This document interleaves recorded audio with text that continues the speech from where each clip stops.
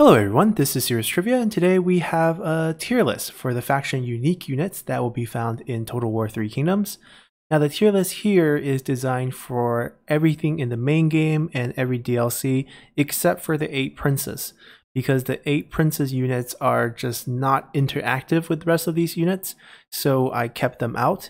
In the future we might do a separate one for the 8 princes unique units, but for now, I just have the 48 unique units that's available throughout the Mandate of Heaven, the Rise of the Warlord, and A World Betrayed time starts. So with the format, what we're going to do here today is we're going to first introduce the rules for this tier list, and then we're going to go into a preview mode looking at each of the unit cards in game just as a little reminder to what the unit does. I'll give you a brief spiel of my opinion on the unit. Then we'll come back in for the tier list, we'll rank a few of them, and we'll jump back and forth until we rank all of them. And we're going to divide them up by time. As you can see, I already have the units listed with the Mandate of Heaven units first, and then Rise of Warlord, before we wrap up with some of the World Betrayed and also the Bandit rework units. So first we need to make some ground rules. The opinions here are my alone, so you're going to have different opinions on the tier list. And my experience for the tier list will be based entirely on campaign mode, namely single player campaign on legendary difficulty, as that's where I have most experience with these units. Now obviously you might have different opinions of these units, whether in your gameplay you might use a different playstyle than I do, or you might be playing multiplayer a lot and you have a different opinion of the units in that mode. And everything will be based on romance mode as well, since that's where I have the most experience playing as well. So that's kind of our ground rules. So with the ground rules set, let's first cut into our preview of the Mandate of Heaven units, and we'll come back and rank those. Alrighty guys, so before we jump into ranking our Mandate of Heaven units, let's take a look at all of them. They are exactly 10 unique faction units from Mandate of Heaven that was added in for Liu Chong's faction, Lu Zhi's faction, Zhang Jiao's faction, Zhang Liang's faction, and Zhang Bao's faction.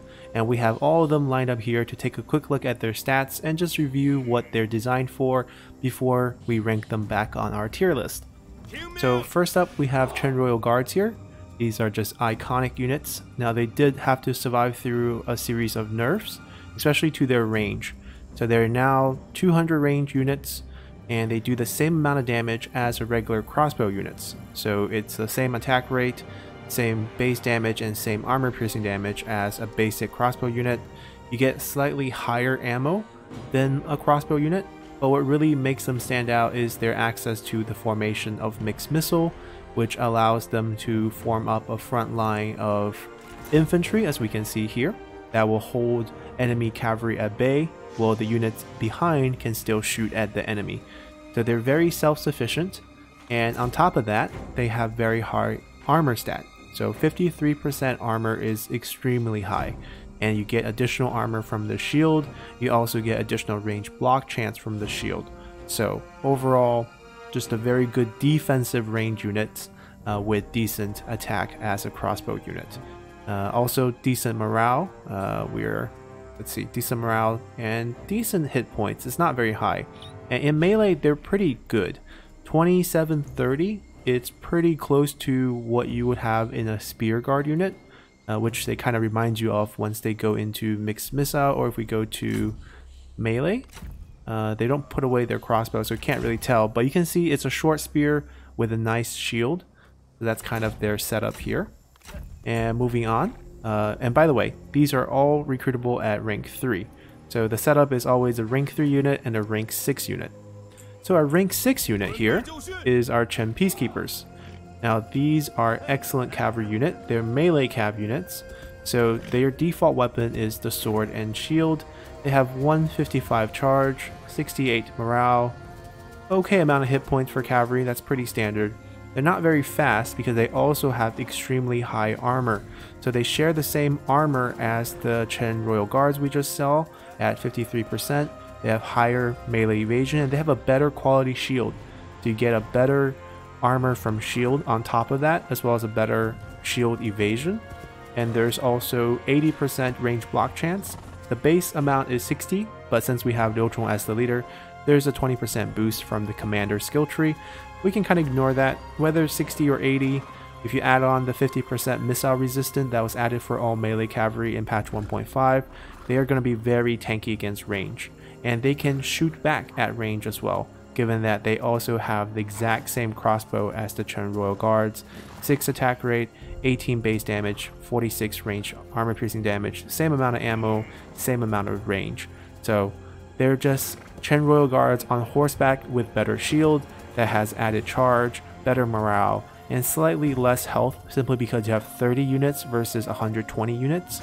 So when you're considering the amount of range damage output, you have 1/4 the amount of unit as a standard infantry stack, so you're going to be doing less in terms of range damage. But after you finish shooting your arrows, you're still a cavalry with decent charge.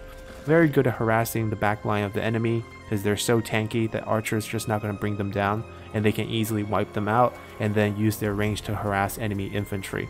So definitely a great unit in the game. And we can move on to our next faction, Lu Zhi.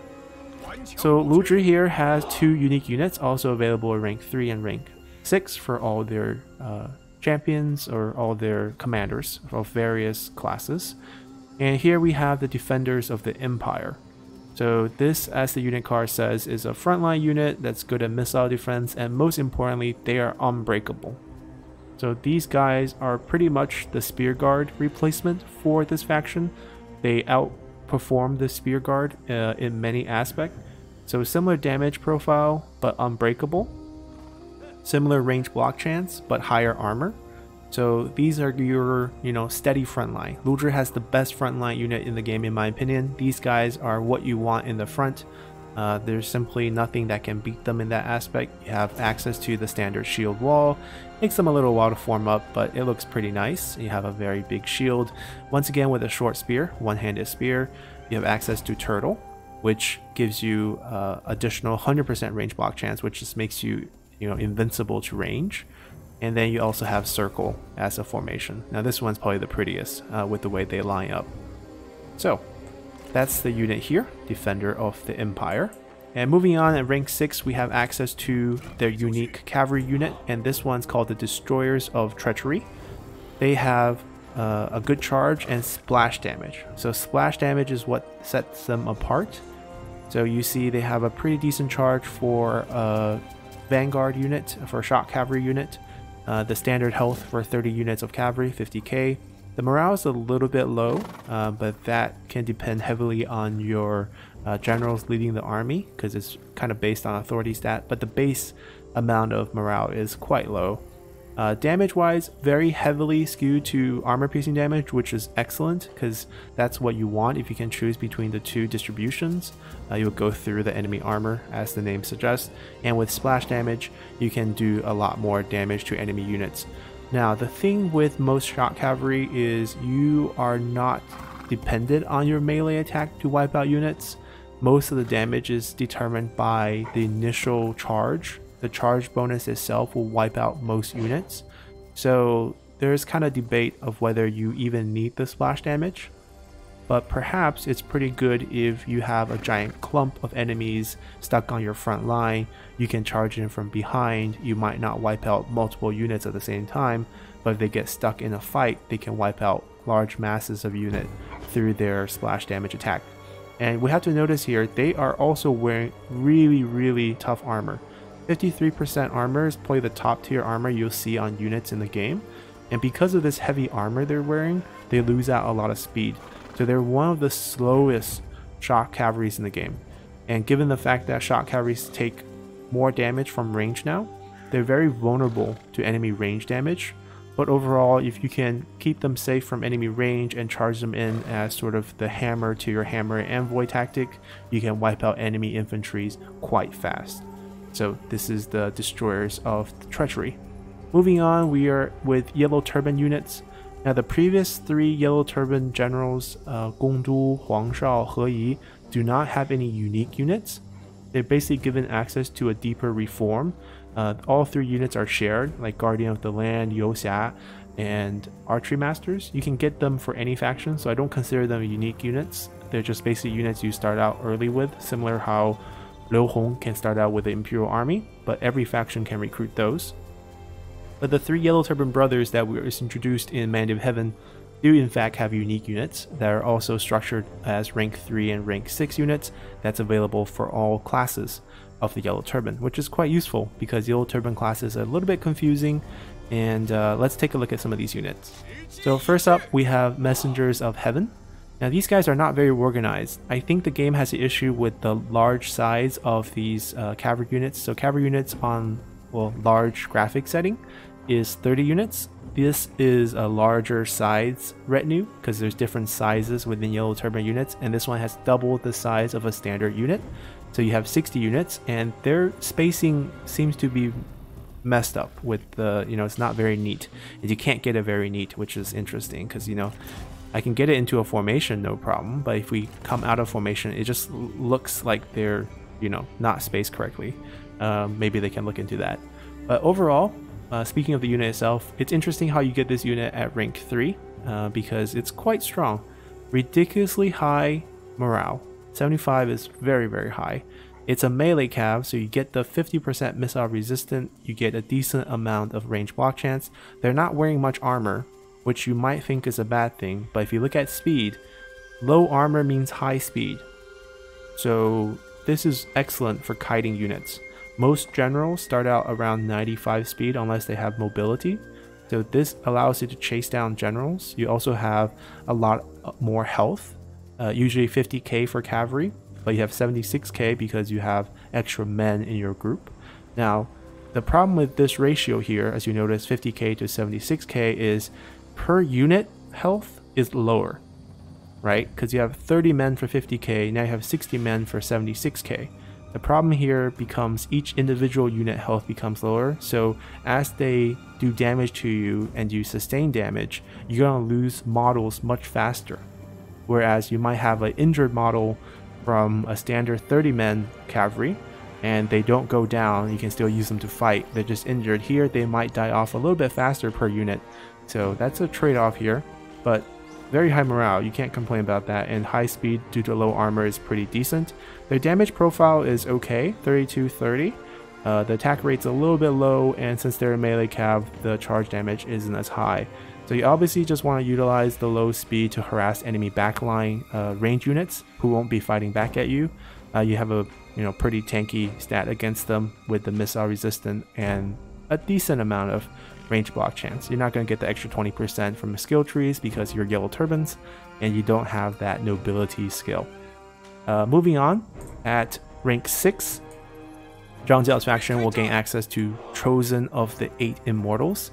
Now these units are very unique in that they are a small size infantry unit, so you have half the standard size. Instead of 120 you get 60 and you end up losing a bit of health for that. You go down to 54k, but the trade-off here, like we mentioned, opposite of the Messenger of Heaven, is that per unit health is actually goes up. Because if you look at this unit, 72 for 120, half of that, but our health doesn't go down by half. So per unit health is actually higher, so each of these guys are actually tankier. You have good morale, you have very good charge for infantry unit, 138, right? This cavalry, 164, this infantry, 138. So impressive there. You have very high melee evasion, so you'd be dodging most of the attack instead of actually tanking them because you have low armor, which gives you decent speed. Infantry speed varies from low 30s with heavy armor, 30, to your speed being 43 because you're wearing very light armor. The problem here is you have no range block chance. That's a big weakness for infantry units. You do have access to smoke screens, which can help you close gaps, and it probably thrive a little bit better if you're in ambush battles, or if you have a way, like say use these Messenger of Heaven to mess up the enemy backline so their archers can't shoot at you. That definitely synergizes very well. But up close, they are very deadly. You have 40 attack rate, which is very, very fast for infantry unit, and you have a good amount of armor piercing as well as base damage, so these guys hurt. Combined with their charge bonus and fast speed, you can use them to charge into enemy melee lines and wipe them out very quickly as long as you don't get taken out by enemy range units. So that's all of Zhang Jiao's units. Moving on to his brothers, we'll start with Zhang Liang. So Zhang Liang's playstyle is a defensive playstyle, just as a reminder. He contributes to zeal through defense. And here we have Gallants of the People, and indeed it's a defensive frontline unit. And these guys have a very little shield, but it still gives them 55% range block chance. It doesn't give them as much of armor from the shield, but because it's nimble and small, you get a decent amount of shield melee evasion on top of that. And they have good armor, which is rare for Yellow Turban units. And because of the high armor, they're a little bit slower. Charge is pretty standard for infantry unit, and the spear they're carrying looks like the same spear as spear guards, and they're actually a pretty good comp to spear guards, except for they have pretty high morale. So it's basically the Yellow Turban version of the spear guard with good morale and overall formations. You're missing the turtle formation. I think it's because of the shield size, but you do have access to shield wall here, which is still very useful to get your charge reflect, extra melee evasion, extra range block chance up. So you go up to about 70% range block chance, which is great for a frontline unit, especially for the Yellow Turbans. Now, Yellow Turbans do have access to Stored Shield, which is this 80% range block chance giant shield infantry unit, and that's very good. But that unit doesn't have as much morale as this unit, so that's what makes this unit special. And once again, these are recruitable at rank 3. And moving on, we have the Tyrant Slayers. Now, these guys are pretty fun to use. They have this special passive ability. This is when passive abilities started coming into the game for regular units. You have Slayers of Heroes. It's a passive buff. As long as they're in combat with enemy general, they gain 300 additional percent of melee base damage and melee armor piercing damage. So you're going to be multiplying these damage by 4 when you're fighting generals, which is actually very high, because these damage number, although generals can hit for like 1k of armor piercing damage, but that's only one model, right? We have 30 units here, each hitting for 30, or you have 30 units here, each hitting for 120 once you get that buff on a general. You also have very high charge for shock cavalry, and you have decent speed. So this is probably the same speed as most generals are in the game. So you'll be able to pin them down if you want. Once you get into melee range with them, they probably can't outrun you. And you have decent amount of armor, which, it's a trade-off with speed. You have good melee evasion, which should help you against enemy generals. And the damage it's okay. You're mainly going to rely on this multiplier. They're a very specialized unit for that purpose. But you can definitely still use them as, a charging hammer for your hammer envoy, or just charging into the back line, assuming they can be protected from enemy range units. And then moving on, we have Zhang Bao, the last of the Zhang brothers. His role is the offensive role. You're trying to do casualty damage with him to gain zeal. And his unit, the rank 3 version, is the Zealots of the Way. This is a glaive unit. This is what I would call the Pearl Dragon clone for the Yellow Turbans. It also has a passive ability, but if you just look at the stats real quick, you have okay morale. It's not very high. You have okay melee charge. Actually more than okay. For a melee infantry unit, having this amount of charge is not bad. The attack is okay. The evasion's quite high, and the armor is quite low. Good speed because of the low armor, and you have range block chance magically, even though you don't have shield, because you're these nimble warriors that can dodge arrows and dodge attacks. That's kind of their theme, similar to Pearl Dragons in the game. They even shared a similar weapon. Now, their skill is called Focused on Combat. It's kind of like the Sentinel skill. The longer you are in combat, the higher phase you go up and the more bonus you get. And the trade-off here is more melee evasion or less armor. So at the end, after stacking this for about, let's say, 34 seconds, so you need to be in combat, sustained combat for 34 seconds, you'll reach phase 5. And at that phase, you'll be at 88% melee evasion, but 0% armor, essentially. So whatever hit you take will be true damage, but you will dodge 88% of your hits. The actual number is probably a little bit lower than 88, because I know the game is designed where even if you have 100% melee evasion, there's still a very low hit chance, like 4% default. So around 80% dodge, it's very high, so it makes them very good at holding chokes. But this is not the setup I prefer. I'd rather have a tankier, consistent, high armor front line with shield that can sustain against enemy range. Here, I feel like the use of this unit is if you have a place that you need to hold for a sustained amount of time and you know the enemy range can't hit you, then situationally these guys are good, right? They don't hit very hard, but they just stall for a long time against enemy melee, but they're very vulnerable to range. 35%, you think is great because they don't have shield, but 35% is not that high. You can use your archers to shred spear guards at 55%. So 35% is not going to save you, especially with low armor that goes down even lower when you're in melee. Moving on, we have the most interesting unit at the time when it was launched. We have the Yaoguai Hunters. So Yaoguai means monsters, so these are like kind of the, you can say the Witcher version for the yellow turbans. They hunt monsters, but in this case, all that really means is they have poison arrow, which was very, very new at the time. Recently, with the bandit update, you have poison arrows for all the bandits through the skill tree. So these guys have lost a lot of the flavor, but at the time when they were launched, we can look at what they do. They are very impressive. They have stock, they have snipe, which means they can remain hidden in any terrain, and they can remain hidden while firing. So the whole idea is you have this invisible army anywhere on the map, including siege battles. You can walk up to towers without getting discovered, and you'll be able to just snipe at enemy units while staying hidden. Now the damage profile is very interesting. You see here 5 range-based damage, no armor-piercing range damage. And what this really means is you're not doing anything with your arrows except for spreading the poison on the unit. So once you spread poison effect on the unit, it will last for 30 seconds and it will just basically bleed the enemy unit down. And what you want to do with these units is basically fire 1 volley at each of the enemy units and just wait. Wait till the poison effect goes away, then fire 1 again at each of the enemy unit. It's a very slow playstyle, and these guys are fragile. If you do not keep them hidden, look at their stats. 26 morale, so anything happens to them, they die. And for a 120 unit infantry, you only have 40k health. So very low health.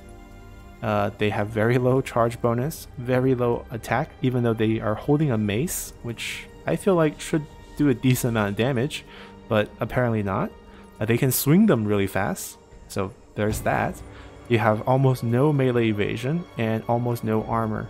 So you're highly depending on the fact that you can remain hidden and the fact that you can cause scare, which, it's good. You can have a hidden unit that's causing scare to units around them and no one knows why. But aside from that, these are just precious snipers that's gonna poison the entire enemy army. So that kind of wraps up our Mandate of Heaven preview of all the units. So let's go rank these guys in the tier list. Okay, so now that we've seen all the Mandate of Heaven units, including the Chen Royal Guards from Liu Chong's faction, you have the units from Lu Zhi as well as the Yellow Turbans, let's put them on this list. And obviously we have S through D, and I think the general rule is S tier is just godly units. They're just good. You're going to want to use them in all your campaigns. They're better than any alternative units. Doesn't really matter what strategy you have. They have great value in terms of cost. A units are similar to S, but there's some shortcoming with that unit, maybe something very small. B is a very average unit. You want to use them. You don't avoid using the unit. And C is where you don't want to use the unit simply because there's a better alternative. And D is just trash tier units that are just bad. You should just stay away from, and you'll put a smile on your face if you see the enemy recruit these units. So that's kind of what we're going here. So starting with our first unit here, the Chen Royal Guards. These are available at rank 3. And they used to be S tier when they came out, when they had 250 range. They're very, very good. I'm still super tempted to put them into S tier, but I think in all honesty, they're A tier unit. They're quite expensive for what they are. So if you want to just have a heavy range army with some standard frontline protection, you can do the same amount of damage with crossbow units. You don't necessarily need to go for Chen Royal Guards. If you want to spam a meme army with just 1 unit, then Chen Royal Guard's very good because they have good armor, they're decent in melee, and they can tank enemy cavalry with their mixed missile formation. But I don't think they're S tier anymore. Chen Royal Guards. Let's see. I think Chen Royal Guards is actually S tier. So the reason for this is they have the melee cavalry buff against missile. They do different damages in terms they have their sword and shield as well as their crossbow. Their crossbow damage is good. They have good firing rate for crossbow. They have good charge. They're more versatile than Chen Royal Guards. They're also heavily armored. We'll kill their speed a little bit, but because they're tanky, they should be fine. So I think I'm going to put Chen Royal Guard as S tier up here. Next, we have these frontline units from Luzhi, and what we're going to do with these is I think we're going to put them as S tier. And the reason here is because they're unbreakable. So the only thing you want out of your front line is can tank range damage and can hold the line. And these guys can do both of that. So they can hold the line forever until they entirely die off, and they can tank up range damage with their shield and different formations. And then we have these Destroyer of Treachery. So they are the splash damage shock cavalry. And I think these guys, given that you unlock them at rank 6, I actually think these guys are just B tier. So I know splash damage is great. You do a lot of damage on enemy infantry, but shock damage, from the cavalry with the charge bonus, you can do about the same amount of damage with just a regular militia lancer cavalry, right? You just need to hold the front line, keep the enemy busy so that they have their flank exposed to you. You clear them up, charge them. So I think for the cost and the level you have to unlock them, I think they are just a B tier unit here. They're good, but I don't think I'll go for them. Now, moving on to the Yellow Turban units, here's where things gets a little iffy because they play quite differently. So Zhang Jiao's unit, you have to consider the fact that Zhang Jiao's faction don't actually mind taking casualties.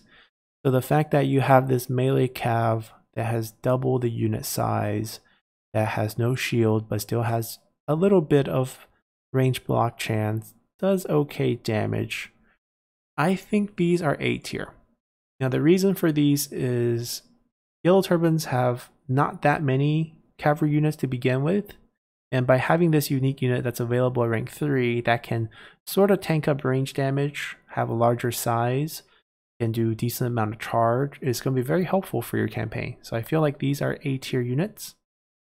And then we have the Chosen of the 8 Immortals, high damage, small unit size unit for Zhang Jiao.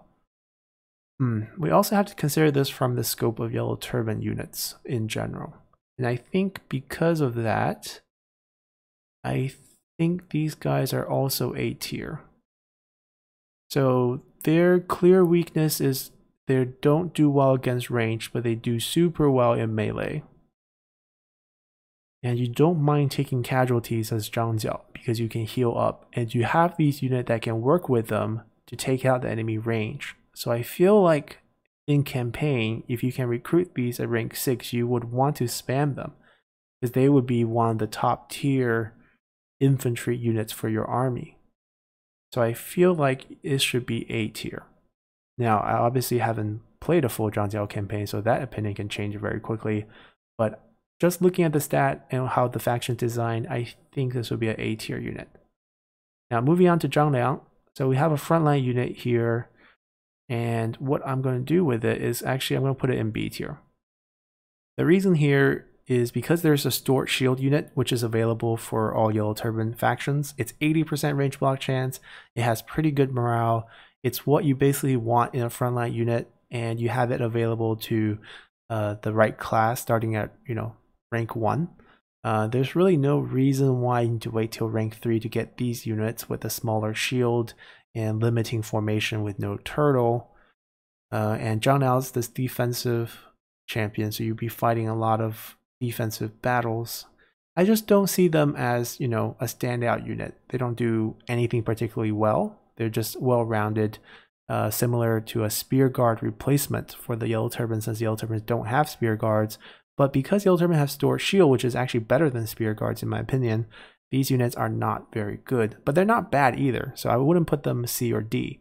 I would just put them as B.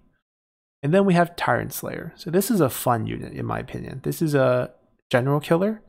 You get these at rank 6. And actually I think this unit is C.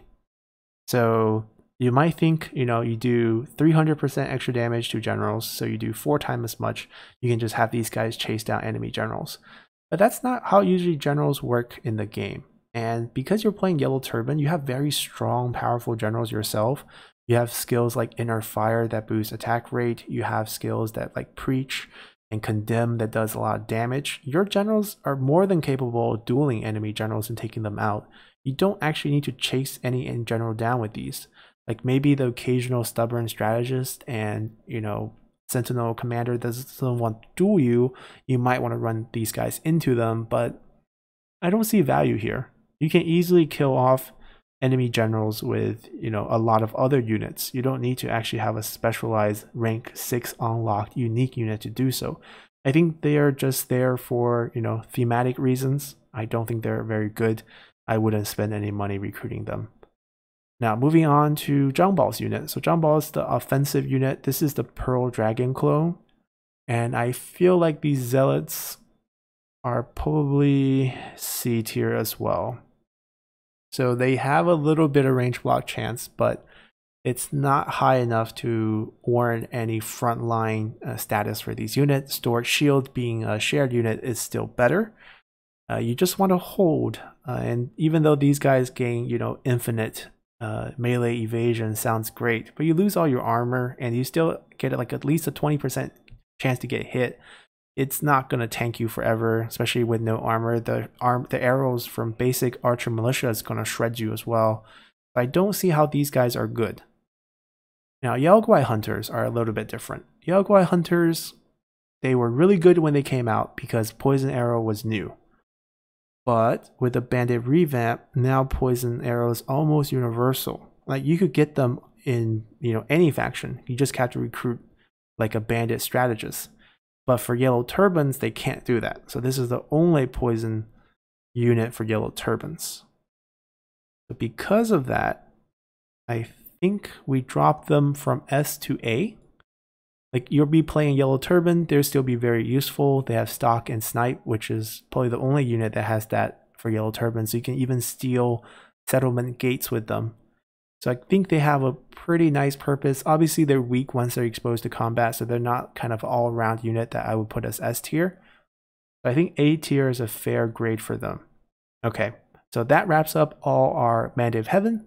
Let's cut back to preview. We'll look at all of the 190 Rise of Warlord factions. There's tons of them. And after we watch all of that, we'll come back and rank them as well. So see you guys then. Alrighty guys, so we're back to look at some of the 190 units. Now there's a lot of factions in 190, so it's going to take us, a couple of preview sessions. We can't fit that many lords into one battle here. But starting with Liu Bei here, he has 2 unique units in the E Archer and E Marksman, and whenever you have 2 units, it's always the rank 3, rank 6, and they're clearly upgrade versions of each other. So just taking a quick look at the E Archer here, they are excellent range units obviously with 200 range, pretty good attack, 40 and 24, fast firing, and what separates them from most other archers is the fact that they can fire while on the move. So you can move them forward, not backward. You can't shoot backwards because the range indicator, as you can see, is always pointed to the front.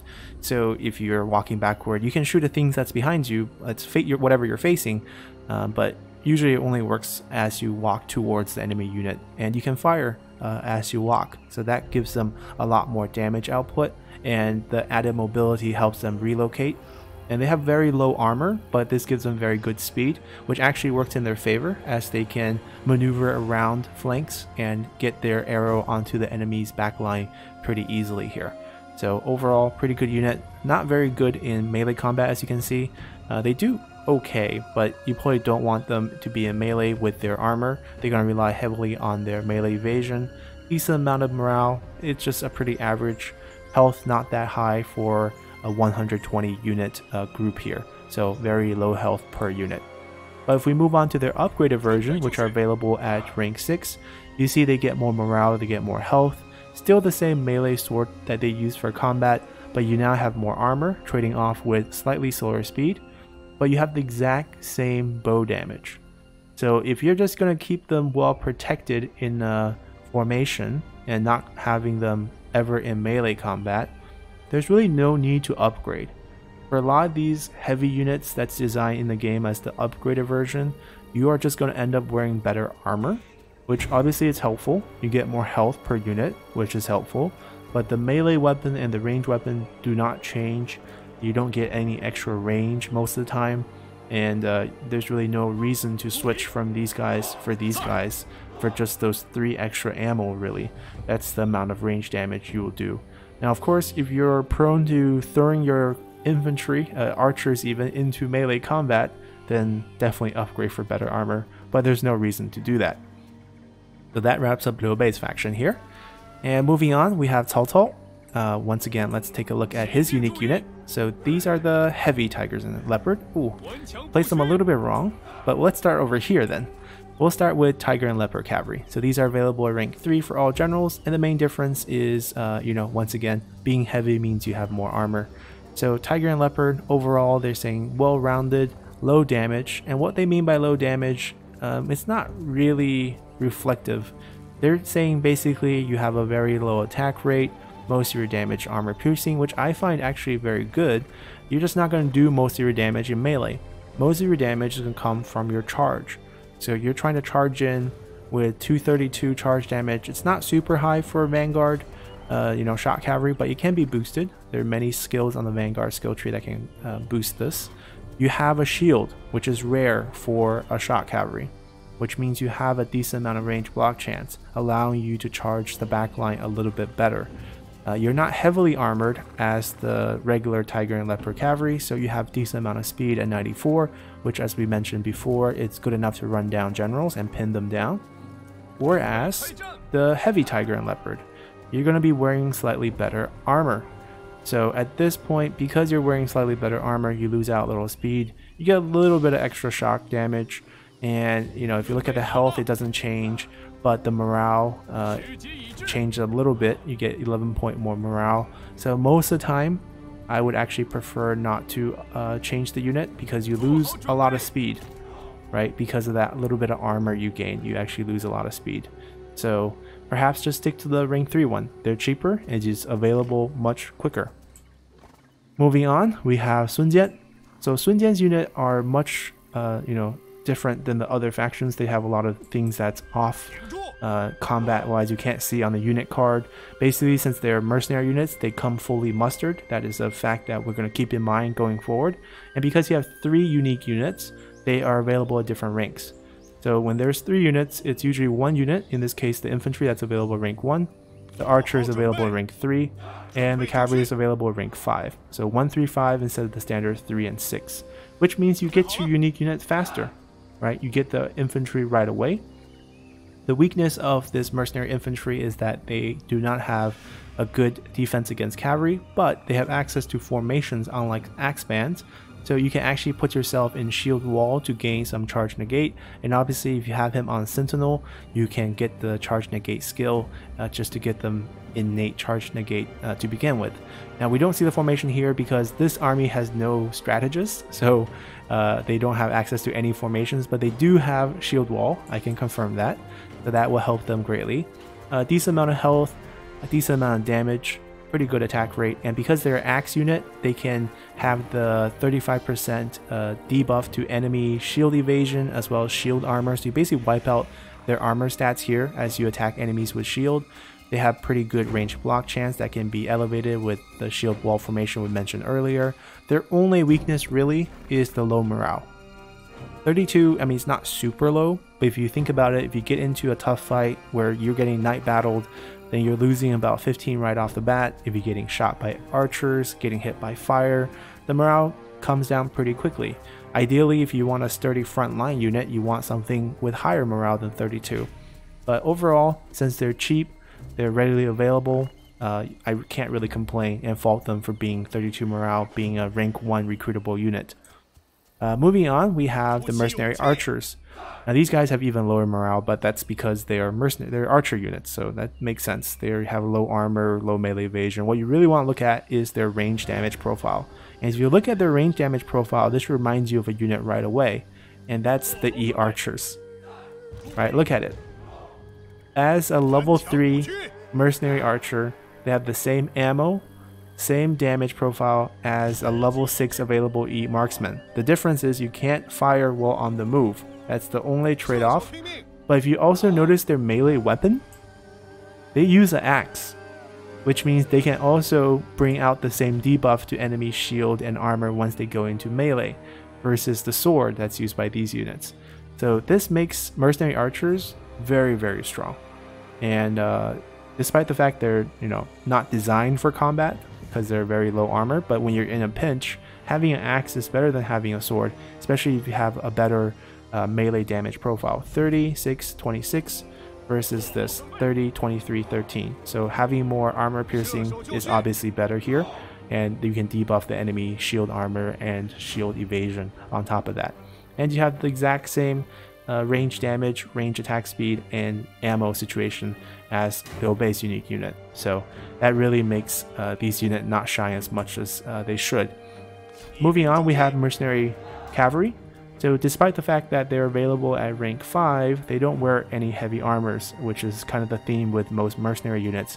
And another theme with most mercenary units is the low morale. Dangerously low morale for a cavalry unit such as this. So that's their only weakness. They have great charge. They have very, very high armor piercing damage for a cavalry unit. So that's all pluses.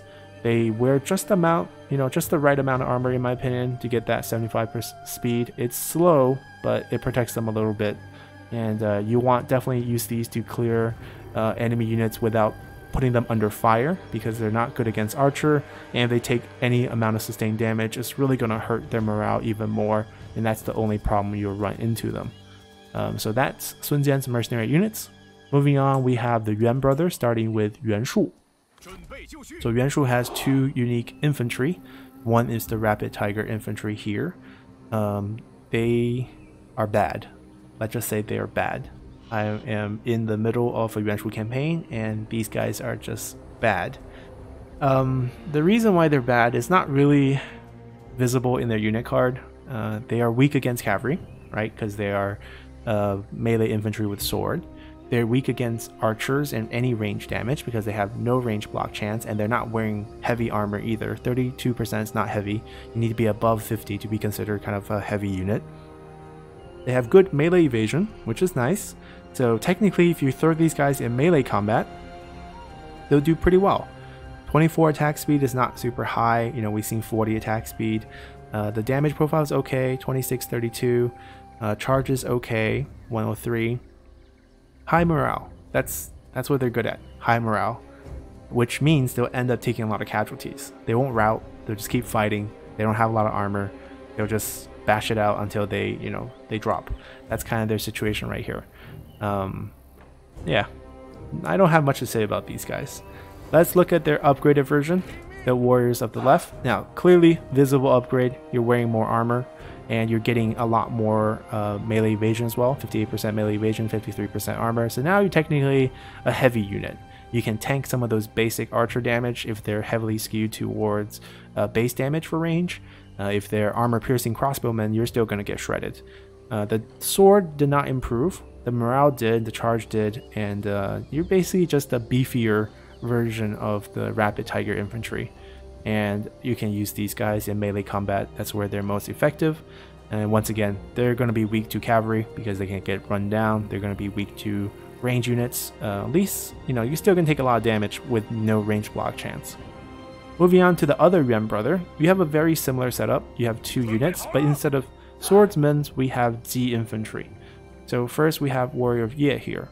If you look at the stat, it's very similar to Rapid Tiger. Very, very similar. So the thing is, you have the same attack speed, very similar melee damage, and what you have is, a decent morale unit, decent charge, no range block chance. But you know what? At least you're good against cavalry, right? At least you can stop cavalry. So that's what set these guys apart. You're weak to cavalry and archers. You're only weak to archers. And if we look at the upgraded versions, a very similar upgrade. You're wearing extra armor, and you're going to have that extra armor, 53%, pretty heavy unit, pretty good morale, a little bit better extra charge, but that's about it. You have less evasion because you're not as nimble holding a long polearm, but you're protected from cavalry. So that's something you have going for you. I don't like the Yuan Brothers unique units, but that's not just an opinion, just from practice, they're not very good. Moving on, we have Gong Sun Zan with his white horse cavalry here. Everyone's wearing a white horse, and the reason for this historically is because he had so much success fighting the nomadic tribes in the north with some of his cavalry units that had white horses, that the nomadic tribes become fearful of white horse cavalry units. So Gong Sun Zan played on that fear by recruiting only white horses for his army to give the impression of his elite force always being around. So that's why he's the white horse general here. And we're looking at white horse fellows, which is actually the upgraded version. So let's actually look at these guys first. White horse raiders. So once again, we got a few things to notice. They have good charge, you know, for essentially a cavalry horseback archer. You have the same charge as shock cavalry. You know, you're over 200 charge. That's impressive. You have the standard health, pretty good morale. 43 is not bad, especially if you consider this mercenary cavalry only has 25, right? And you have a little bit less charge damage, charge bonus than them, but it's good. You have fast melee attack rate once you get into melee combat. You have good melee evasion, decent amount of armor to not slow you down, to give you good speed. And if you look at the range situation, which is, you know, your main feature, you have really fast firing rate, 27 at rank 1. And that number will go up as you rank up. So you shoot really, really fast. And I believe White Horse Raiders and White Horse Fellow can shoot while on the move. So you can kite and shoot at the same time. And you have the same damage profile as the E-Archers and the Mercenary Archers, 40, 24. But you shoot much faster than them, you have more ammo, and you're on horseback. So, great unit. Moving on, we have their upgraded version here, White Horse Fella. So the melee portion did not change. You have slightly higher armor, 5% more. And the thing here is you get more ammo, but if you notice here, you get more range. You get 250 range. So these guys and the Onyx Dragons are now the only 250 range units left in the game, and that really sets them apart. I have a theory where this unit didn't get patched up correctly on patch 1.5, and they didn't get hit with the range nerf, they didn't get hit with the speed buff, and they didn't get hit with the rebalancing of the cost. So there could be changes to this unit in the future, but at the current point in the game, I think we're on patch 1.5.3, this unit is excellent. They're cheap. They're even cheaper to upkeep than White Horse Raiders, which is ridiculous. They have 50 extra range, you have ridiculously high amount of ammo, you got ridiculously high firing speed, and you do very good damage. 4820 is very high archer damage. So that wraps up this group of the units. Let's move on to the next group. Alrighty, continuing with our 190 factions, we're gonna continue with Dongzhuo here. We're not going to do the bandits yet. We'll do the bandits with the 194 factions from A World Betrayed. The reason for that is just because the bandit got revamped and Yanbaihu was kind of in between. So we'll just do that in another preview. So before we rank these 190 base Han factions, I guess we can call them that, let's finish things up with Dongzhuo here with the Xiliang Cavalry. So Xiliang Cavalry here is a pretty decent shot cavalry unit. 280 charge is very high. You have a very good damage profile with 44 armor piercing damage, low evasion, kind of low armor, but that's good because you get higher speed. The main thing is it's a raider unit. It will burn down buildings, which is great for settlement fights because you want to damage the settlements. So they're alternative to having fire arrows. You also have immune to scare as well as causing, you don't have causing scare, but you have resistance to, but that's from the skill tree, so that's not relevant. The raider is kind of what's making them different here. And moving on to their upgraded version here, you see the main difference is just heavier armor, slower speed, and higher charge. So you might want to consider not upgrading, right? You're not getting that much benefit by upgrading and losing that speed. Now obviously if you're doing just Hammer and Envoy where you're coming in behind to enemy melee lines that's already kind of stuck there with your melee line, then speed doesn't really matter, and being heavier it's going to cause more charge damage, so maybe you want that. Depends on the phase of the game you're in and how you play, but if you're short on money, you know, the regular version do just fine. So they're available rank 3, rank 6. And then we have the most interesting set of units. So this is the Qiang ethnic set that belongs to Ma Teng. So starting off the game, when it was first launched, you had 3 different town units. You have the town marauders, which is a shock cavalry. These are available at rank 1. You have the town hunters, which is a bow and glaive dual weapon horseback unit, which are available at rank 3. And then finally you have town raiders, which is a melee cav that's available at rank 5. And then you have 3 new infantry that were added into the game in later patches. So let's start with this rank 1 unit. So if we take a look at it, very high charge, right? Very high charge, 303. And on top of this, all town cavalry units are fatigue immune. So you are never going to get tired during the length of a battle. You can keep running down enemies, you can keep coming back to charge. All the time will be full speed. When you're fatigued, you lose speed, you lose damage, you lose combat effectiveness. So these units are tip-top shape, and they're very good if you're patient in a long fight to just kite the enemy till they get tired, and then you can kill them easier with your fatigue immune troop. So this is just a very strong shock cavalry unit, and if we compare them, to like say the Sealand cavalry, you're pretty much on par, slightly less armor, but you have higher charge, similar morale, same exact spear you're holding, 20, 10, 44 in terms of the attack rate and the damage profile, same speed, so great unit, fatigue immune on top of that. Moving on to these archers, if we notice the archer profile here, 250 range, so Onyx Dragon range, similar to White Horse Fellows, 48, 22 damage profile, so actually even higher damage than some of the archers we've seen with 40 and 24, I believe was the ratio. So good damage, extremely high firing rate, 60. That's nuts.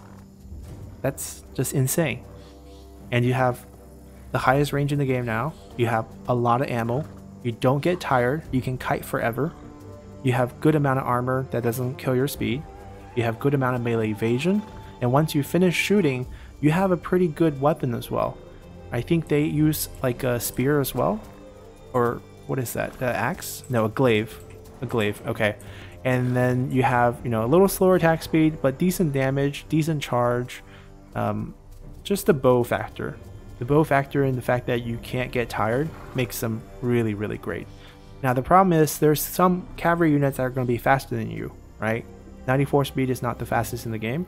So you definitely want to use maybe your other units to tire them out first before having these guys just harassed forever. And just can't say enough about these units. They're really good. And then we have the town raiders. So this is the melee cavalry version. 65% range block chance that can go up to 85 if you have a commander as the unit leading it with the skill nobility unlocked. Same speed, same armor, similar evasion, pretty good charge damage for melee cav. 254 is very high, and you have a decent amount of morale, and the damage profile is not so great, but you're mainly going to use these guys to harass enemy archers. So that's kind of their purpose, and they do just fine. It's a little bit of a shame that they're unlocked at rank 5 though. That's pretty far into the game for most. It's not going to be an early game unit. Getting to rank 3 and unlocking town hunters is pretty essential. But by that time you might not need these guys. Now we have some more flavorful units. So these are the town infantry that were added into the game, starting with the town polearm. And what we have to consider here is these units are available once you unlock the unique building for Ma Teng's faction, and once you have that, you can recruit these units, and they're okay. If we look at the stats, they're better than militia units. 44 armor piercing on a spear unit is pretty good. It's a low armor, low morale unit, so they're not strong, but if you're comparing them to a Z militia, it's pretty comparable, and probably prefer these guys. No shield, so not strong in terms of front lining, but maybe you can use them in ambush, run them out, or maybe hide them in the forest and wait for the cavalry to run into them. Moving on, we have town warriors. Now these guys have an axe and a mace, very interesting weapon choices. And because they have an axe, they are good against enemy shielded units. They are better morale, better charge, and better damage profile than the polearm unit we just saw. But they have no shield as well, so once again you probably want to ambush fight, you want something to close gap, or maybe you just want your cavalry to run down the enemy range units first and then just have these guys charge in for damage here. So pretty good unit. And then moving on here, we have Town Archers. So these are, slightly better than Archer Militias. They're kind of on par with regular Archers. 25-18 for the damage, but they fire fast. 22 is very fast. So that's where they win versus regular Archers. You have extra fast attack speed. So it seems like the Town tribes are just very good with the bow in terms of putting out a lot of damage really fast. And that's kind of what sets them apart. Their melee stats are really not worth talking about. Also very low morale. That's kind of their weakness. But these are just new flavor units added in for Ma Teng's faction. So now he has 6 unique units, basically. Some of these might not be unique soon. Let's say if Han Sui becomes playable, I'm sure Han Sui will get these Tiang infantry at least. Not sure if he will get the same Tiang cavalry. Moving on, we have Liu Biao. And Liu Biao starts out with infantry Jin starting at level 3. These guys are just sturdier versions of the spear guards. You have very similar stat to the spear guard with higher morale as kind of their calling card. So they're just very good fighter, sustained fighter, good against range, good against cavalry. Obviously they're going to be weak against axe units, so that's kind of their counter, but very good unit for a front line. And their upgraded version, the Imperial Defender, is even better. So you have higher armor, bigger shield, bigger range block chance, you have more morale. The damage is still the same, so these guys are just kind of your front line to hold the enemy infantry in place, to maybe allow your cavalry to flank behind for the hammer envoy tactic, or just hold so your range unit stays safe and can fight from behind. Alright, moving on, we have Tao Qian. He's one of the free LC lords that's added recently with World Betrayed, and his units are Territorial Spearmen and Territorial Archers. They're both available rank 3, they're both terrible. So they're basically worse than the militias in my opinion. If you look at the damage profile, you almost have no charge, you have very low morale, you have heavily skewed towards base melee damage, which is strange because most spear units are based towards armor piercing. If you look at even the Qiang pole arm, look at it, it's 44 armor piercing, 20 attack speed. This is same 20 attack speed, but most of the damage is on base damage, so it makes them actually weaker. You have very bad stats. Now obviously you do have a passive ability. If you're on defense, your melee damage will go up by 10%, your armor piercing damage will go up by 10%, your morale will go up by 10 points, and your melee evasion will go up by 10%. So the 10% here for CA stats all messed up, it's basically add 10, right? That's how you gotta think about it. So 38 will go to 48, 33 will go to 43, and 14 will go to like 24. Melee evasion goes up to 16. It's a little funky with the math, but I think that's how it works. You get 10 morale, that's saving grace, but you get to 32 morale, it's not good, right? 32 is not good. That's what we criticize the mercenary infantry for. And you're not good against range, sure, you're good against cavalry, but like at this morale level, this armor level, this range block chance level, you're not going to stay on the field. So don't see why we would ever use them. Territorial Archers are slightly better than Territorial Spearmen, simply because the damage profile is better than Archers. 31-18 is pretty good. It's not as good as all the other Archer units we've seen for most unique Archer units, but you get a lot of ammo, you get decent fast attack rate. So if you're using them as Archer replacement, sure. And you can also get the same boost on defense, more damage, which is amazing, and also more morale, which is okay because archers have low morale anyway. So if you go to 35, it's decent. You can keep these guys safe in the back, so they're not going to lose a lot of morale. And then melee evasion is not really relevant here, but that's pretty much the territorial unit. Not much to say. And finally, we move on to Kong Rong with his Fury of Beihai and Thunder of Jian'an. So Fury of Beihai here used to be this amazing crossbow units, right? You have 250 range. Well, 250 range is gone, but you have 220. So you still outrange almost all range units in the game. So that's still good. You have a ton of ammo, mainly because Kong Rong's leading it, so you have like high cunning. I think the base ammo is around 27, which is decent for range units, and it's fair because you got to consider them being used in a campaign profile. So you're going to put them on someone with high cunning, so you're going to get a lot of arrows out anyways. 54 armor piercing damage, that's where they really stand out. They have pretty good attack rate for crossbowmen, usually it's around 5 or 6. They start out at 9, and as they rank up, it'll go up. So overall, you're looking at this, very high damaging crossbow unit that shoots faster than most crossbow unit and also shoot farther. So you really can't complain about them. They're still one of the best crossbow units in the game. Obviously, compare them to the Chen Royal Guards, which has less range but heavier armor, and also more self-reliant on protecting themselves with their formations and their combat capabilities. Here, your guys have almost no armor and almost no combat capabilities. But if you upgrade them to Thunder Jian, you get a little bit more armor, you get a little bit more morale, and a little bit more ammo on top of that. But other than that, you have the exact same crossbow skill. The damage profile, range, and attack rate's not going to change, so it's not really worth upgrading. Many of these units, once they become available in rank 3, you start using them and then leveling them up. You don't need to upgrade them once you get to rank 6. The reward is very minimum. Just keep your higher level units that you've been using, and they're cheaper. So that kind of wraps up our 190 faction unique units. Let's go rank these guys on the tier list. Alrighty, so that's a lot of factions, and let's rank them slowly. So starting with the ones we introduced first, we have Liu Bei with the E Archers and E Marksmen. And the damage profile on these units are just not very high. And you get these at rank 3 and rank 6. Obviously, the E Marksman is actually worse in value compared to E Archers, so I don't know. The standout thing about them is they fire on the move and they move fast. That's because they have low armor. So I actually think E Marksman is C and E Archer is it's close. I actually want to put them just slightly ahead of E Marksman and put them as C as well. Because if we realistically think about how a campaign plays out, by the time you want to recruit these guys, playing as Liu Bei, first off, you have militia discounts. So in the early game, you're going to be spamming Archer Militia. No matter how much they nerf Archer Militia, it's just so cheap and efficient way to kill enemy units early on that you're going to spam them.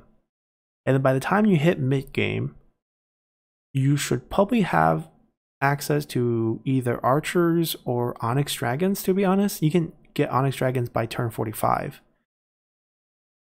Which at that point, I wouldn't recruit these guys. And then by the late game, you have high level Onyx Dragons, you have Imperial Crossbowmen you can use. So I don't see them ever being used in a campaign. They're not bad unit, they're not trash tier, right? They're not D. And then if you see the enemy having them, you'll be a little worried because they do good damage. But I just don't see them fitting in a player campaign. So I think they're C units, with the Archer better than the Marksman because you get them earlier and they're cheaper and they do about the same thing. Alright, moving on to Cao Cao's unit, Tiger and Leopard Cavalry and Heavy Tiger and Leopard Cavalry. So these guys are questionable too. I think these units are going to be I want to put this unit as A tier and this unit as B tier. This one's close to B. Now, the reason for this is you have access to these quite early compared to most heavy cavalry, because you rarely want to go down the red tree towards the horse pasture playing as Cao Cao to get cataphracts. And even if you get cataphracts don't have shield, so they don't have range block chance as the shock cavalry. You want to go all the way to Jade Dragon, which take so many reform that you're really not going to ever see Jade Dragons in your games. So with this fact, the fact that you have a shock cavalry with shield makes them stand out. And they have pretty good charge. Cao Cao has a lot of ways to reduce cost of retinues, so they're not going to be too expensive. So I think they're an A tier shock cavalry unit. Now, of course, you can use Lancer Militia to do a lot of the same thing they do, but once you get your economy rolling in the mid game, I think they're a good upgrade option for your early Militia Lancer Cavalry, which makes them a pretty good bulk of your army in the mid to late game. So I think they're A tier, and these heavy version are B tier. Like you would recruit them for the better armor, but you could just do better off with the basic version earlier on at rank 3 and just level them up. You're not going to get that many rank 6, Vanguard generals playing as Cao Cao. Most of your generals are champions. So you still want only these on Vanguard units. You're not going to spam them on everyone. So that's kind of why I think they're A rather than S. I think they're closer to B, if anything. But let's hang on to that. All right, now we have Sun Jian's mercenary units. These guys I absolutely adore. So, mercenary infantry is S tier. Mercenary archer is S tier. Mercenary cavalry is A or maybe even B tier, actually. I think they're gonna be A tier. Okay, so let's talk about these for a while. These units replenish right away. When you summon them, they're full. That makes them S tier automatically. You can recruit these at level 1 on any general, which means you have immediate defense anywhere on the map you want. You can spam these guys out on an empty general that you deploy, and they'll be ready to fight right away. Not only that, with the new introduction of the Imperial units in the late game, you can recruit these at a cheap cost on any general, and then immediately swap them to an Imperial unit so that they can trade the replenishment rate. You don't have to wait for a very slow ramp up mustering and replenishment of Imperial units that are rank 10 automatically, but instead you can just pay a little bit extra to get these guys out, swap, and then your Imperial army is ready to fight right away. So they're great. Mercenary Archer does the same exact amount of damage as E-Archers. You get them at rank 3. They're immediately ready to fight. They're very useful if you're going to spam defense. These are the two go-to unit. So these two are S tier. A tier for the Mercenary Cavalry because it has really, really low morale. So you might not want to use these in the late game. But they become mustered right away. So that's their, thing. That's the thing. You get them ready right away. You have double charge pretty much every game, playing as whether Sun Jian or Sun Ce, because Sun Ce has that background bonus that doubles the charge bonus of all cavalry. So these guys will have 550 charge, which makes them insane in your games, and you can get them ready right away. They kill generals way faster than Tyrant Slayers. So I think they're at least an A tier. They're not S tier just because they're not durable. So if you could, build these and then use the swap method to get yourself, cataphracts that comes at 100 unit instead of 120 right away, they're pretty much on par, and you can use that swap to give yourself cataphract before rank 5. I think it's better than wait till rank 5 to go for these. So I think they're A tier. Now, moving on, we have Yuan Shu. Okay, so no surprise. Trash tier. Trash tier, but they're better than these. So you do have better armor, so that's good because there's no defense whatsoever for these guys. You would never want to recruit these unless you're doing a 1 retinue challenge, which I'm doing in my Yuan Shu campaign, or else you won't even see these units on the map. They're just bad. They're weak against everything in the game. Like, name one unit they're strong against. They're not strong against shielded spearmen because you want axe for that. They're strong against themselves. But like, when would you see that matchup? They're expensive. You need to wait till rank 3 and rank 6 to recruit them. Just absolutely terrible units. Now moving on to Yuan Shao. These come right next to them. They're slightly better, but just slightly. They beat cavalry. That's it. That's what they have over them.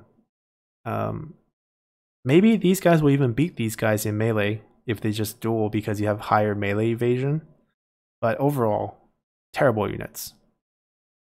And it doesn't matter, I guess, for Yuan Shao in particular that these units are bad. It does matter for Yuan Shu. Basically, you have no unique unit that's worth talking about. For Yuan Shao, you don't care because you're spamming Captain Retinues anyways in your campaign. So you'd be using just a massive amount of basic units, and you don't really need these guys. Now, the AI like to recruit them quite a bit, and you can easily kill them with archers. So there's that. But you can't kill them very well with cavalry, so they're good against something. All right, moving on to Gongsun. So we have good units here, finally. We don't have to talk about trash tier. We have White Horse Raiders and White Horse Fellows.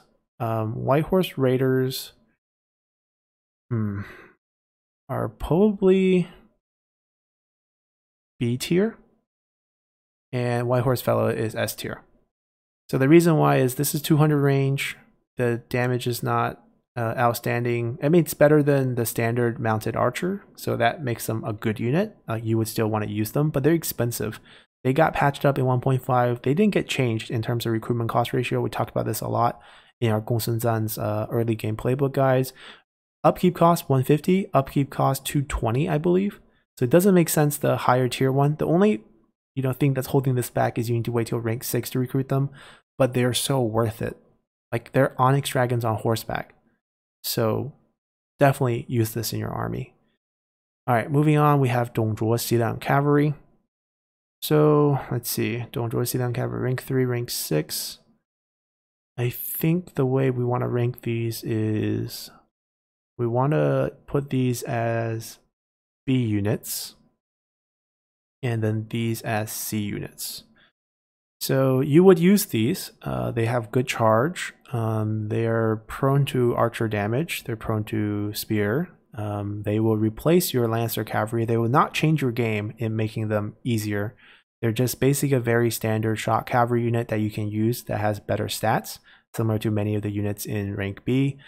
Rank C, because you never really recruit this. Like, you probably be happy with a high tier Xiliang Cavalry. You don't need to go to the heavy version. Similar case to Cao Cao's unit. This is one tier down.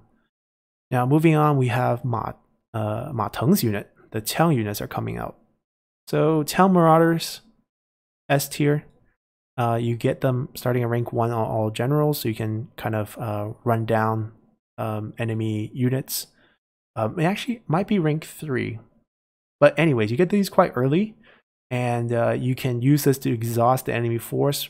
What you want to do with these guys is you want to run them to multiple corners of the map in vision of the enemy, so they split up their force to chase after you, and you just tire them out, and then you pick your fight. You pick the wrong unit that's chasing you. Let's say Saber Militia is chasing you. Well, charge them down.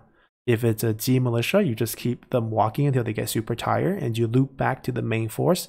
So you spread your force out in the beginning, and then you rapidly concentrate your force while the AI is tired and spread out, and you can pick easy targets.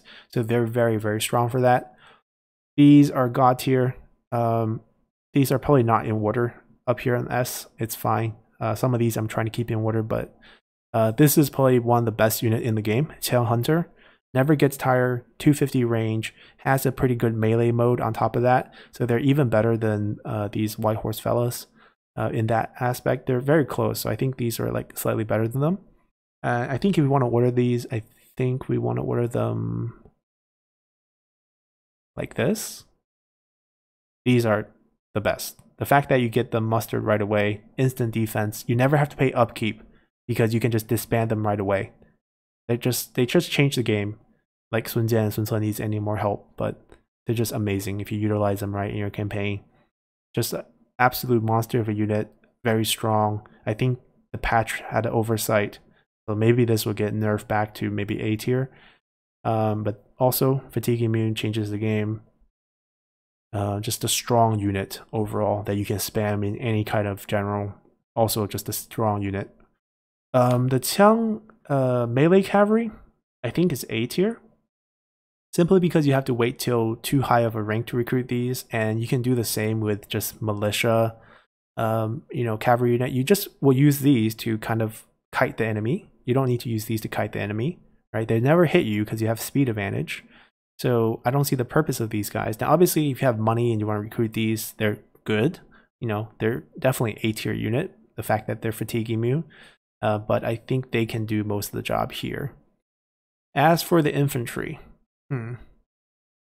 I think for the Qiang full arm unit, it's probably D tier. I would probably never recruit them if I'm playing a game. You probably just do spear guards, unless you're doing like a Qiang unit only type of campaign. Other than that, I don't see a reason why you would recruit them. Town archers I would recruit over standard archer militias early on. I think they're B tier. These axe units are quite unique in the game. I think they're also B tier. Okay, moving on to Liu Biao, infantry of Jin. Okay, so they're gonna be your spear guard replacement. The fact that you can spam them on any general type is very useful. Opens up the option for a different type of army composition. So I think that actually changes the game quite a bit. So I would actually put them A tier. These guys are better, but they're gonna wait till a higher tier to recruit, so they're less flexible. So I think these are A and B. This one's closer to B than S, for sure. And then moving on, we have territorial unit from Taoqian. Definitely trash tier, worst unit in the game. I see no reason to ever recruit these guys. They cost more than Z Militia, and I don't think they outperform Z Militia by much. And archers is okay to recruit, but oh man, they might even be B tier. Yeah, they're like low B, high C. Because they're better than archer militias. They have the same range as archer. You don't need a reform to unlock them. And they get extra bonuses if they get attacked. So for defensive army with range, they're decent. Yeah, I think they're B tier. Wow, I'm shocked. But this is absolutely trash. Alright, Fury of Beihai, Thunder of Jian. So these were really, really good units back in the day when they had 250 range. But if Chen Royal Guard is A, they have 220 range, so they're not terrible. The problem is they're competing against Onyx Dragons now because they don't have the same range, so it's difficult. Would I want to spam them in all armies? I think you would. I think if you're playing as Cornwall, these would be S tier for you. These would be probably B tier. Because you wouldn't want to recruit these. It's extra cost. You get these way later. You can have higher level Fury of Beihai already. I just think you don't have an opportunity to recruit these, right? So if this falls down because of that, this definitely falls down because of that. Now, you wouldn't put it as C tier because these are still very strong. I think that's fair. I don't think it's A tier either because this is kind of in between A and S right now. I think this is kind of between A and B, but closer to B. All right, so that wraps up all the 190 Han factions. We're gonna take a preview look at all the World Betrayed unit as well as the Bandit units. So see you guys after that. Alrighty guys, so let's wrap up this preview session with the World Betrayed units as well as the Bandit units. So starting with a new World Betrayed unit under Lu Bu's faction, we have the Camp Crushers. So Camp Crushers are these elite unit based on history of an elite group of 700 warriors that Gao Shun trained, and they're known to, jump into the enemy camp and, just wreck it. So here we have just this assault unit, very, very high charge damage for a melee unit, ridiculously high, a pretty good amount of morale, splash damage because of the giant sword, and on top of that, they have charge negation versus mounted, which is given to them because this sword, similar to Zhan Ma Jian's unit, is counter cavalry, meant to chop off the heads and limbs of horses. You also have a pretty balanced attack profile. You're slow hitting, but you do splash damage, so that's good. You also wear very heavy armor, 53% is very heavy, and you don't have any protection from range because you're using a two-handed giant sword. So definitely if you can keep these guys safe and then just launch them into the enemy front line or, rear charge them, you're going to do a lot of damage. You're going to kill off enemy infantry very, very fast. And you can stand your ground against enemy cavalry because you have charge negate. So pretty good, well-rounded new unit. As with most DLCs, you have one or two factions with really amazing units, and this is definitely one of them. Moving on, we have the Flying Riders. So these two units, whereas the Camp Crushers available rank 3, these Flying Riders are available rank 6. Now, of course, Lu Bu also has access to the same Xiliang cavalries from Zhongzhuo, but we've already shown that, so we're not going to show it here. So Flying Riders are available rank 6, which makes them a little problematic in my book, because you get them so late, and you get them in Lu Bu's faction only, which means you have access to Xiliang cavalry much earlier. And although we don't have a direct comparison here, I can tell you Xiliang cavalry have better charge, and also faster speed because they wear less armor, which you might think is not a good thing, but for cavalry, especially shot cavalry, having higher speed is great. You can close gaps on range unit that could be killing you much better rather than tanking out those arrows for longer. So overall, I don't think they have any use simply because Lu Bu's faction would just simply use Sea Lion cavalry, and by the time you unlock them, they just underperform versus the same unit in the faction. So not a bad unit. The design's good, just you have a better unit, so you would never use them. Alright, moving on to Sun Ce, who is taking over Sun Jian's faction in World Betrayed, and you have access to all the mercenary units, which we've gone over. But in addition, you get 2 additional units. Handmade Guard, which you get at rank 3. They represent Lady Sun Ren's personal bodyguards, and they come with this new ability called Guard, which grants 25% damage resistance to general. This has been nerfed once already, but still pretty good. Your generals, if they're in a duel, they're in a frontline fight, they're in a backline fight, doesn't matter where they're fighting, 25% extra damage resistance is going to be very helpful. And this grants them to nearby generals. And since they are melee cavalry, you do have at least 20% range block chance even though you're not holding shields, and you still automatically have 50% missile resistance, which makes them pretty good at chasing out archers, decent enough basically. And damage wise, they're not really there for damage. They have okay charge for melee cav, okay speed. They're really there just to accompany your general. You need basically just one of them just to follow your general around to do the fighting, but pretty well designed unit. Moving on, at rank 6 we have access to Tiger Guards. So these obviously, just by the look, they are a Spear Guard replacement unit. Very similar damage profile, very similar armor, very similar range block chance, and they have decent morale. I would say they're basically Spear Guard clones, except they get the Guard passive as well. So this is for your strategists and your commanders who are staying in the back, and these guys are guarding your front line while boosting those generals damage resistant.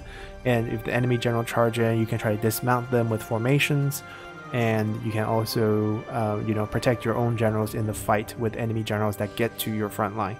So definitely a pretty good unit. You do get them a bit late, rank 6 is quite late. By that time you can get the greater upgraded version of the Spear Guard, so you might want to think about which unit you want on your front line, but they're pretty good. Moving on, we are at the bandit factions. So first up is Zhang Yan here. So Zhang Yan has 3 unique units, so once again it will follow the rank 1, rank 3, and rank 5 unlock progression here. And at level 1 you get Black Mountain Marauders. So the whole playstyle of Zhang Yan's faction is ambush, ambush, ambush. So your units will have, ambush traits like, it will cause scare. You will have guerrilla deployment. You will also have, you have raider because you're a bandit, so you light things on fire. But if you just consider what they're used for, they're going to be close range charging units out of, ambush forest. And they have pretty decent high attack for that. They use axe, so they will kill the enemy shield. They also have a pretty good damage profile, fast swing dual axe with 39 armor piercing damage, pretty good melee evasion, not much armor, but they're basically there to shock and awe with their scare on top of that. And ambush fights, you're going to have the morale advantage in the beginning anyways. So overall, very good unit. Once you reach rank 3, you have access to Black Mountain Outlaws. So these guys, I find their role to be a little confusing, because you're really in a lot of ambush fights, right? So the fact that they have no range protection is fine, because you'll be charging out. They have okay charge damage, 94, but their main selling point should be that the fact they're, polearm units with high armor piercing, that's good against anti-cav, but in ambush fights, the cavalry is not really going to be charging you anywhere. So you're not really going to get the charge reflect off on them. So I don't know why you would need these units, right? Compare them to the rank 1 version, the Marauders, which has a better damage profile in my opinion with the 30 attack speed, and also the fact that you can kill off shield units much easier.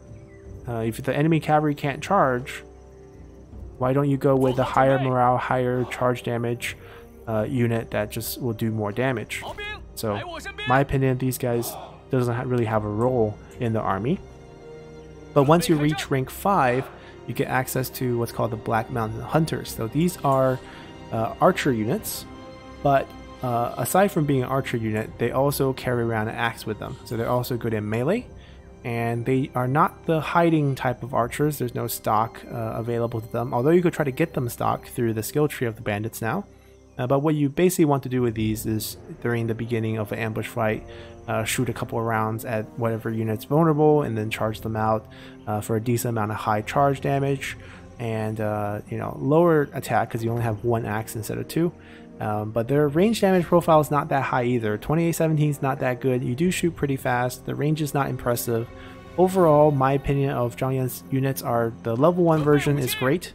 I don't think I want to wait till level 5 to get these guys. They're not going to change the game for me that much. If I'm going to focus on ambush playstyle, I'll just spam these guys. These guys just function much better than both of these units.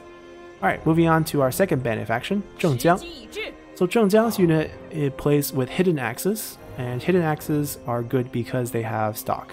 Means they remain hidden, and they also have snipe. They also have a bow on their back that they can use. So the whole idea of these units is they can steal, settlements for you by sneaking into them because they are stocked, so no one can see them until they're up close. You can give them poison arrows, so they have snipe and stock. They can do the same thing as most poison archers can do. They have a pretty good damage profile on their archer damage. It's decent for a dual use unit that features mainly axe. The archer is their secondary, and they have the same damage profile here as you have with the Black Mountain Marauder. So they're kind of a combination of a poison archer unit and a Black Mountain Marauder, which makes them actually quite good. So hidden axes are very useful. And the upgraded version here, the Fist of the Bandit Queen, the difference here is really just extra stats. You're carrying the same weapon profile as the hidden axes, except for you have more morale, you have more charge, you have slightly higher armor, and you have slightly higher melee evasion. And aside from that, nothing really changes here. Finally, we have Yanbaihu, who is also a free LC. So Yanbaihu here comes with White Tiger Warriors starting at rank 1. Now these guys look very different. Look at it. I don't know why you need to wear so much in the south. It's not very cold. But you also have this makeshift giant axe, which gives them splash attack. That's the difference here.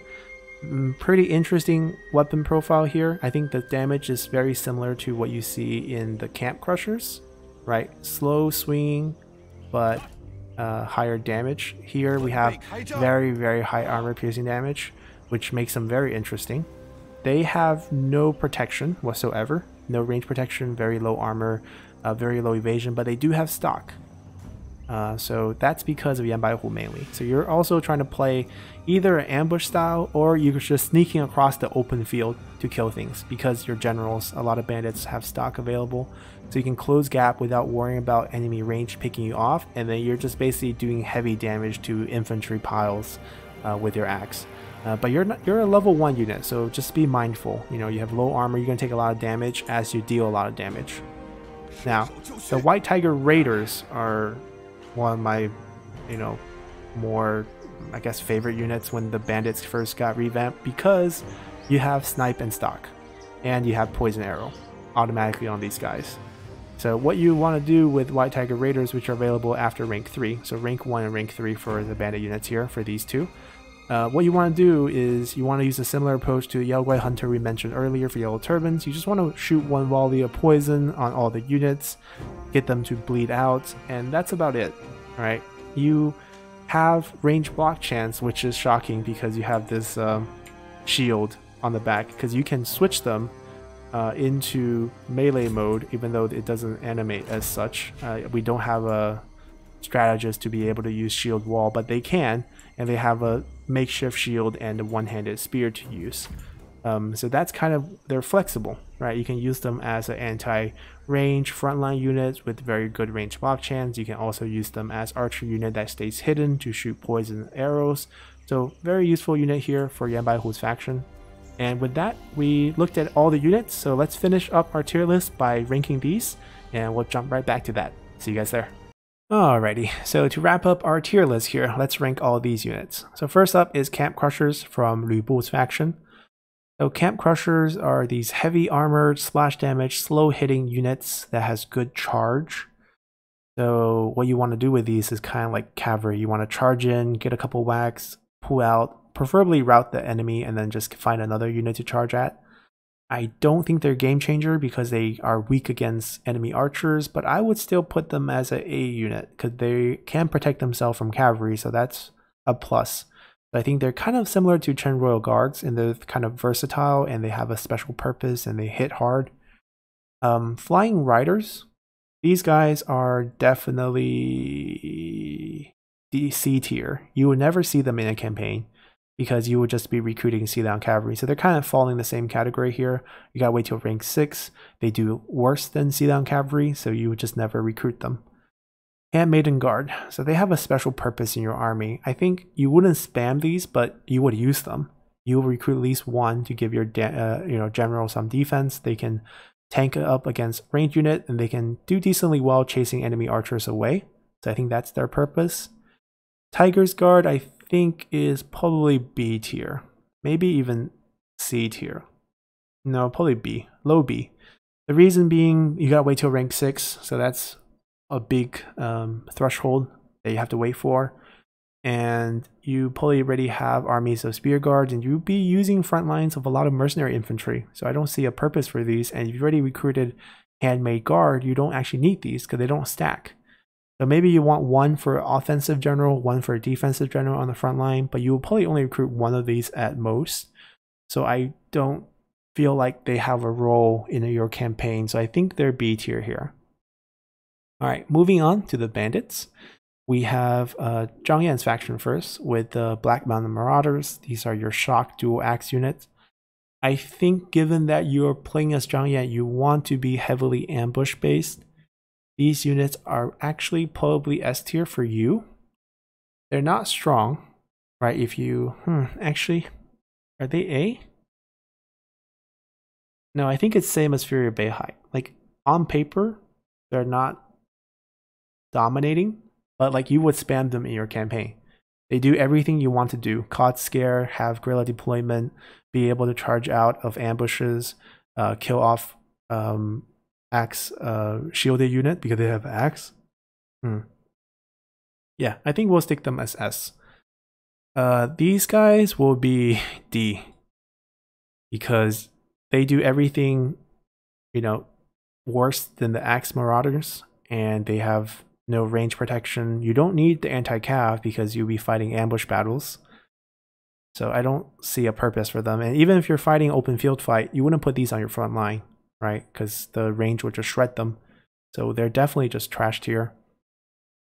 All right, these combination Black Mountain Hunters with a bow and an axe, I think they're A. You gotta wait till rank 5. And sure, they're versatile. Actually, I don't know. They're B. They're high B, low A. Because you'd be spamming these guys. They do about the same thing. Like in open field, you have the flexibility of the bow, but you're not stalked or sniped. So you'd be exposed when you shoot. There's a different experience. So I don't think they're that good. They're probably, considerable to recruit, but you wouldn't want to use them that much. You'd still be relying heavily on these. So I think B tier are just, usable unit, but you see, too much of an effort for them. Mainly because of the high rank limitation. If you have these available rank 1, I would put them as A, maybe even S. Alright, moving on to Zhengjiang. Hidden Axes and Fist of the Bandit Queen. These are very similar units. And I think we're going to give them both S tier. Just because there's not many good bandit units after the overhaul. So the fact that you have this stock unit and snipe, and you have axe, so they function very similar to marauders, but you also have snipe on top of that, so you can actually sneak settlements and sneak gates and be able to close range to protect yourself from enemy range damage just by walking an open field. It makes them very different from these units right here, so I think they're S tier. And finally, to Yan Baihu's faction. So these guys I feel is a B tier unit. Mainly because they're usable, because they have good splash damage. They're similar to Camp Crushers, in my opinion, but they're not as good because they have no armor. You have to use them situationally because they're going to be exposed to range and enemy charging cavalry. These guys have charge negate. They do not. So I think they're just an axe alternate version of Camp Crushers, but slightly worse, but still usable because they are available rank 1 and there's no recruitment limit. There's not that many good bandit unit, so this is definitely a good unit in the early game.